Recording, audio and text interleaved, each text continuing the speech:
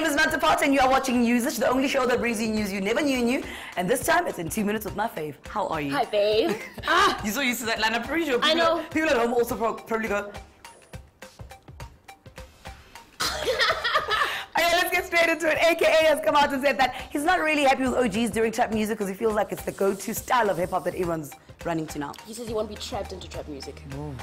Bars. Well, he did say that the style of hip-hop that he does now is still working for him, therefore he's not actually going to change it now, but he doesn't say that he'll never ever do trap, but he's just saying that for now, it's not for him. I like his music. It's very Kanye-esque.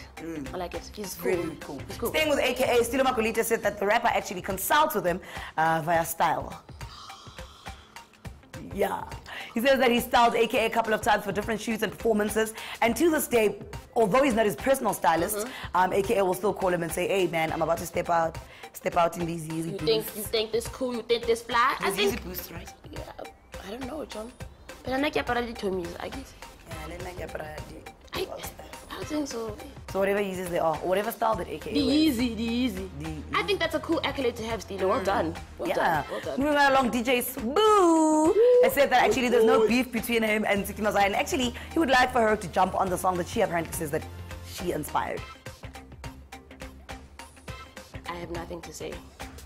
Jump on the song, babe. Jump in some water. Anyway, it's Breast Cancer Awareness Month, and this is why we're doing this. Yeah. Guys, you must get this stuff checked out. Hey, don't be, you must always, ladies. Feel your boobs. Feel it, do it, say it.